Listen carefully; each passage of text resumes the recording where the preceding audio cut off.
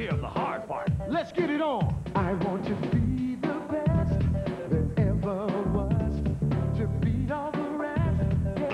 Right into the vat. Then he laughed and scampered down the ladder before he got caught. Stephanie looked down, and as the greener dissolved into her grape juice, a single tear rolled down her cheek. Hey, it's a true story. It happened to a friend of mine. And Stephanie, she got over it. And you know, the funny thing is, from that day on, she's never, ever touched another glass of grape juice again in her life.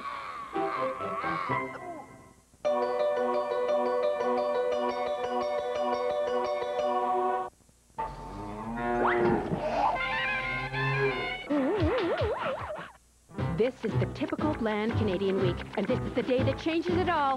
Turkey Tuesdays! Here's how it works. Every Tuesday, you serve a delectable turkey dish. Not the whole turkey. You use turkey parts from your supermarket. Turkey's low on fat and high on taste. They'll eat it up. Turkey stir-fry, turkey tacos, turkey scallopini, or burgers. Mom, has there ever been a week with 7 Tuesdays? Turkey Tuesdays. The week just got tastier.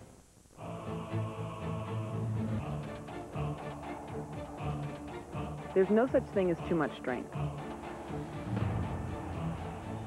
Secret antiperspirant.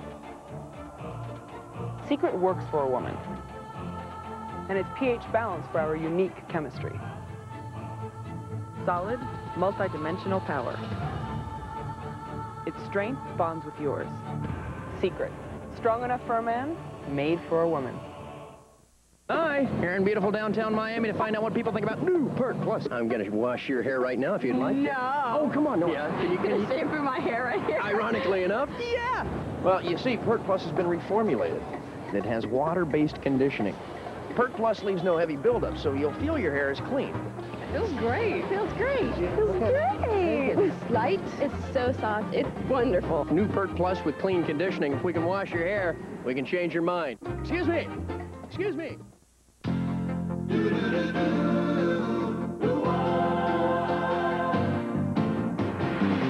doesn't matter what comes, fresh goes better in life.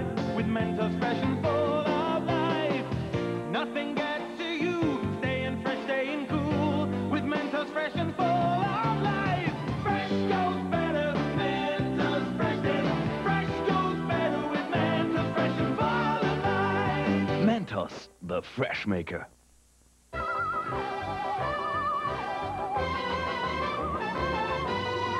Now, let's see. What will we teach you first? How about how to spell? I already know that. Oh? Sure. Oh, this spell is to turn you into a frog.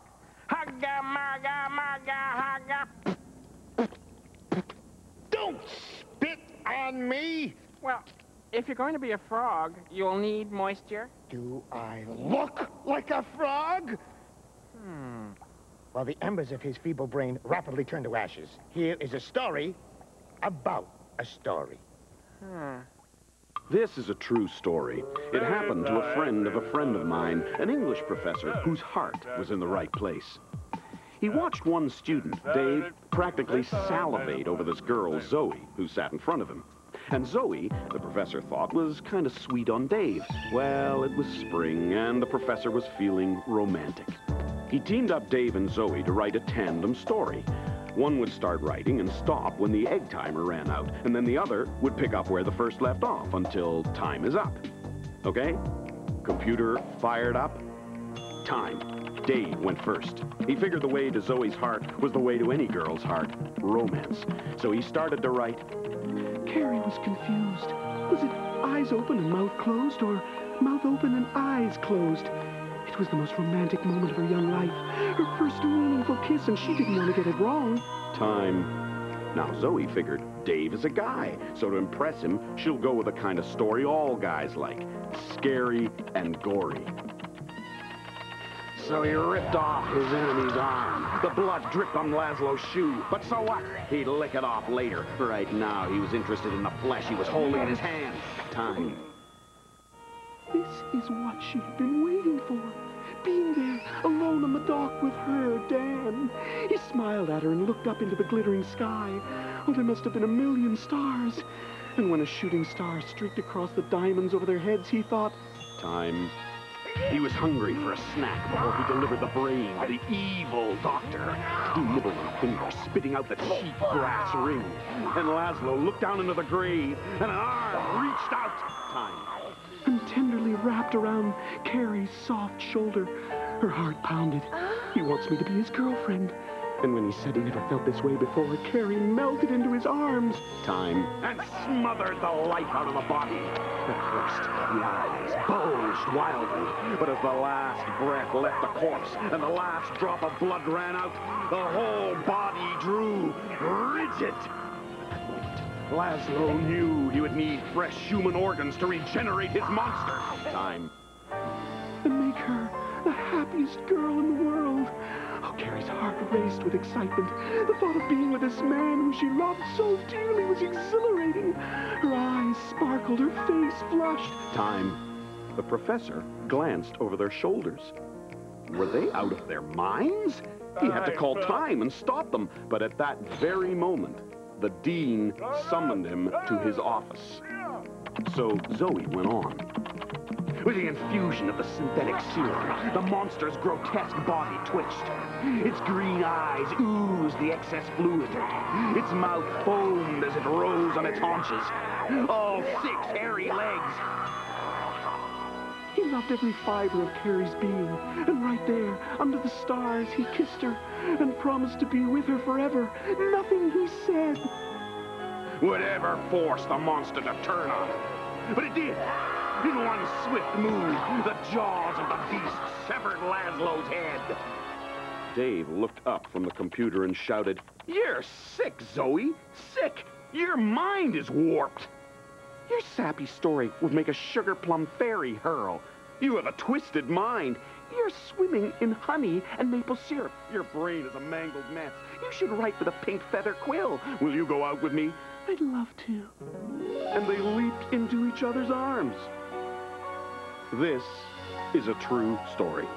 It happened to a friend of mine, an English professor who gave up his teaching job to run a very profitable dating service.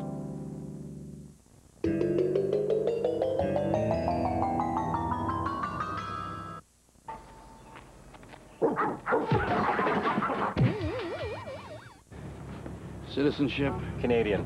Proof. Roll up the rim to win. Thank you, sir. Drive through. Yes, it's time to roll up the rim to win, like these winners of the GMC Jimmy 4x4s. And there's still millions of prizes to be won, including thousands of Panasonic TVs at Tim Hortons. Proof. Rim up the roll to win. Pull over there, sir. Wait, rolling winning roll. The First Nations were here before us. Yeah. Says that this mountain was climbed during the construction of the... A train. Oh, and to open up the Great White North, this mountain was used as a landmark for... Airplane. This millennium, we have seen countless stories take shape. Presenting the 1999 Millennium Souvenir Set from the Royal Canadian Mint. An unforgettable gift. Look, a sheep. A sheep? Good one, Dad. Hey, now Sprint Canada offers one low rate night and day, and unlimited internet access. Together? This is news. Sprint Canada introduces long distance and internet savings together. One great package. Now call anytime, night and day to anywhere in Canada. And surf the internet for as long as you want. Let me see that. Call any day, any night to anywhere in Canada for just 10 cents a minute for home or business calls. And you know what the other guys charge during the day. You'll also get unlimited internet access, so you can call when you want and surf all you want, both for $24.95 a month. We can surf round the clock. We'll need more coffee. It's simple. Call more, surf more, save more. Call Sprint Canada today at 1-800-810-MOST. Both on one bill, too. Your treat.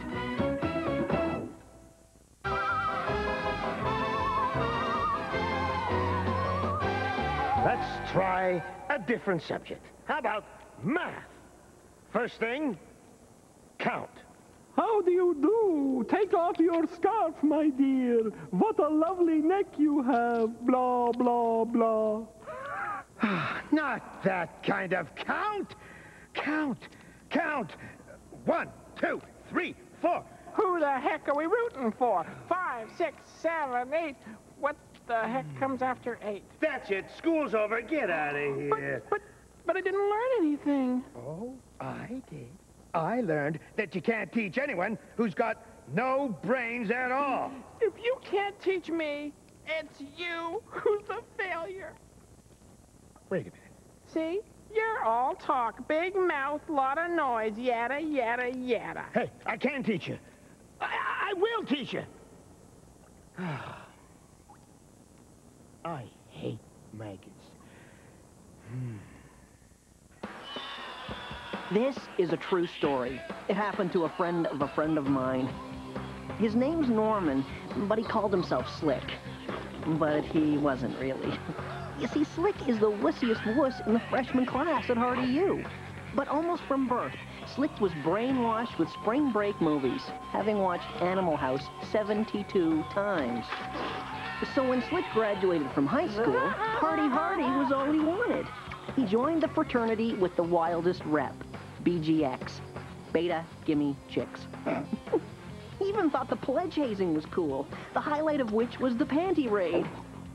Slick and 3 other dweeb pledges got decked out in commando gear and set out for the sorority house with the hottest babes. The 4, salivating incompetents, scaled the ivy-covered walls, and there was a gaggle of sisters in one room doing toenails and hairdos. The pledges gaped through the window. Wow! Girls in pajamas! Slick spotted an empty room. The window wasn't locked. Slick slipped in and headed for the dresser.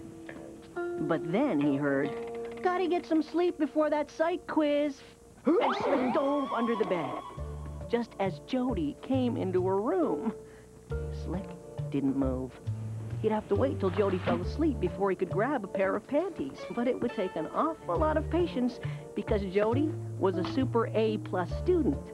And even though she had the psych book memorized, she decided to pull an all-nighter. Jody stayed awake and studied. Slick stayed under the bed and was dying. It must have been the corn dogs he ate, or the tortilla chips, or the super salty pretzels, whatever. It was making Slick pretty thirsty. But Jody would have to get up sometime to go to the bathroom. Gorgeous as she was still human. Oh, yeah? By 4 a.m., Slick thought the inside of his mouth was lined with sandpaper. He had totally run out of spit. He needed water. He'd have to roll out and surrender. His dream lost for the need of a bit of water. How tragic. Fortunately, Slick was not as nerdy as he looked. Nobody could be that nerdy. Slick remembered when he was peeping into Jody's room, there was a glass of water on her night table. While she was absorbed in her books, ever so slowly, Slick's hand slid up the side of Jody's bed. Jody reached for a pencil, almost touching Slick's hand. The pencil rolled off the table, and when Jody reached down, Slick put the pencil into her hand. Jody was so into studying, she never noticed. So Slick made another try for the water. And he got it, slow and easy. He took the glass down and had himself one big gulp. It's times like this that one tells God he will never participate in a panty raid. Unless, of course, he gets away with this one. By morning, Slick was still under the bed, and Jody was still memorizing every word of every psych book ever written. Finally, Jody packed it in. She swung her feet over the side of the bed, and she screamed. The other girls rushed in. "My contacts," Jody said. "I put them in this glass of cleansing fluid on the night table, and they're gone." This is a true story. Oh, yeah, happened to a friend of mine, Norman. And since that all-nighter, he can really watch his diet, since his stomach is now wearing contacts.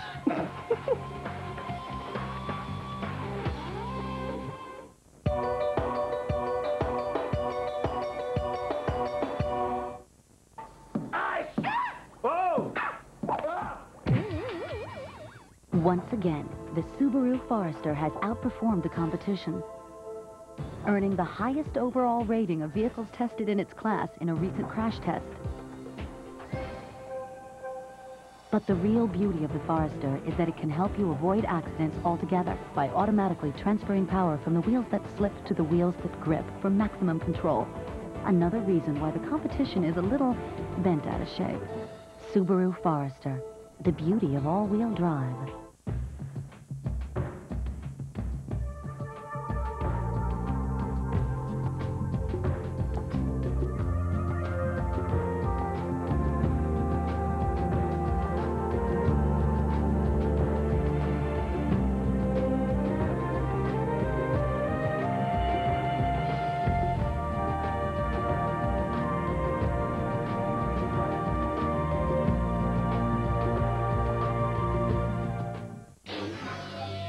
On the trapeze, I feel like I weigh a pound more in makeup. It's not ordinary makeup. It completely blocks your pores. It's real wear and tear on your skin. Dove, well, Dove saved my skin. It feels soft and clean. I've done the comparison. I've used cosmeticians' products, and they didn't do any more for me. I spent 4 years at circus school. There isn't a woman on earth who wears makeup like this every day.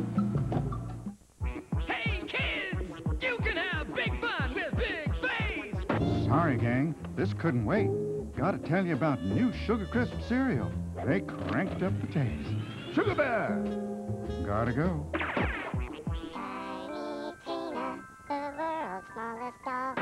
Now, as I was saying, Sugar Crisp tastes better than ever. Uh-oh, better go find me some more. Can't get enough of new Sugar Crisp. Puny Pete sold separately.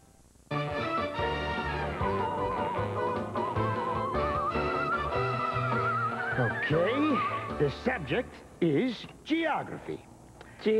What? Do you know what this is?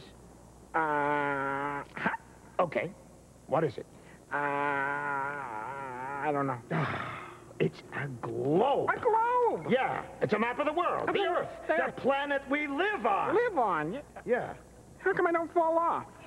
Because you wallow in disgusting, gooey, sticky stuff. Lucky me, huh? Yeah, well, now, see, do you know anything about geography? Okay, where is, let's see, New York City. In the northeast United States, 180 miles southwest of Bridgeport, Connecticut, 26 miles east of Newark, New Jersey, latitude 41 degrees north, longitude 72 degrees. What? Just came out. Prince Albert in... Saskatchewan, northeast of Saskatoon, on Capella River, south of Waskesiu Lake. Maurice, you are a geography savant. What did you call me? Savant. Geography savant. It means you know everything there is to know about geography. But about everything else, you're a complete, brainless idiot.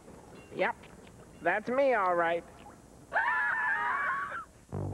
This is a true story. It happened to a friend of mine. Wayne had a problem. He was flunking biology, and he really needed this credit to graduate. It was frog dissection day, the one science thing that he was good at. Everything was going real good until near the end of class when Wayne took the frog that he was dissecting and stuck it on his thumb like a puppet. Then he turned to Henrietta, the girl at the next lab station. He didn't really like her, but he was crazy about Marianne, her lab partner. Marianne was on the swim team, and she was very pretty. He tapped Henrietta's shoulder. When she turned around, he stuck his frog thumb puppet right into her face. She screamed so loud that a retainer flew out of her mouth and right into the hole in the frog that she and Marianne were dissecting. Henrietta kept screaming. Everyone was looking at them. This wasn't working out so well. The teacher made him stay after class and clean up. He had to scrape each of the carved up frogs out of the dissecting trays and into a rusty old bucket. Guts and all. Then he had to take the bucket to the custodian's office and dump it into a big bin. So he was in the hall near the custodian's office when he saw this big metal bin sitting on a trolley cart in the hallway. Wayne figured that this must be the place where he was supposed to dump the frog guts. He lifted the lid and poured the stuff into the bin. Then he went to his next class. A couple of hours later, the bell rang. It was lunchtime, which was a good thing because Wayne was hungry. He went to the cafeteria wondering what the special of the day would be. It was a choice between the French fries with gravy and the meatloaf and mashed potatoes with gravy. Very popular item, gravy. So when he got to the caf, something was going on. The swim team was having a fundraiser to raise money so they could go to the regional finals. A chili sale. Cool. Wayne liked chili. It came with nachos. Mary Ann from Wayne's biology class was scooping the chili into bowls and handing it out to people. She waved him up to the front of the line. Hi, said Mary Ann. Wayne said hi back. She asked him if he wanted some chili. He said, sure. She scooped an extra big gob of chili into his bowl and handed it to him. That was really funny what you did in class today, said Mary Ann. She gave him some nachos, too. Yeah, said Wayne. He was getting the feeling that maybe she kind of liked him. She asked if she could eat with him, and he said, sure. That's when Wayne realized that something was kind of familiar. He said, I'll be right back. He ran to the custodian's office as fast as he could, but the big metal bin and trolley were gone. He went back to the cafeteria where Mary Ann was waiting, but she hadn't waited for him. She was just about finished eating her bowl of chili. Wayne sat down and he made his most serious face. Mary Ann was smiling at him. Wayne had a problem. He could fess up and admit that he dumped a big rusty bucket full of frog guts into the swim team's fundraising chili and Mary Ann would hate him forever. And he'd get kicked out of school and not graduate. And the swim team would pound the living snot out of him. Or he could keep his mouth shut. No one would know the difference, and everything would be fine. So Mary Ann said, try the chili. It's really good. And she smiled at him. Hey, it's a true story. It happened to a friend of mine. And Wayne, he's no fool. He ate the chili. And you know what? It wasn't bad. Kind of tasted like chicken. I can't go on. My head's tired. My belly's empty. Listen. The customer on table 4 had stepped on a glob of waffle. And who can resist squooshed waffle? Oh, hey, Maurice, table 4 is in the west side of the diner. I know east from west. I'm a geography genius, right? But that way's west, and that way's the...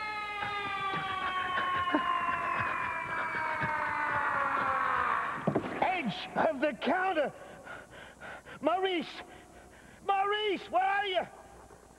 I'm down under. Oh, he's still playing the geography game. Hey, Maurice, could you be in Australia? I'm in heaven. How can you be in heaven if you're down under? I'm down under week-old chicken gizzards. Heaven. You gotta love the slob.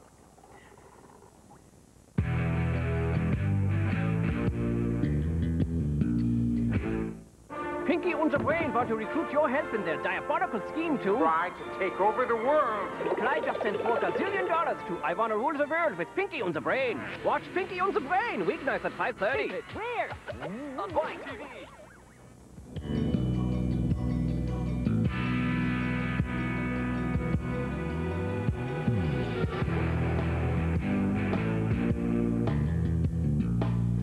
The spitting competitions are underway to determine the new host of Freaky Stories, Cockroach or Maggot. Find out Tuesday, April 27th on YTV.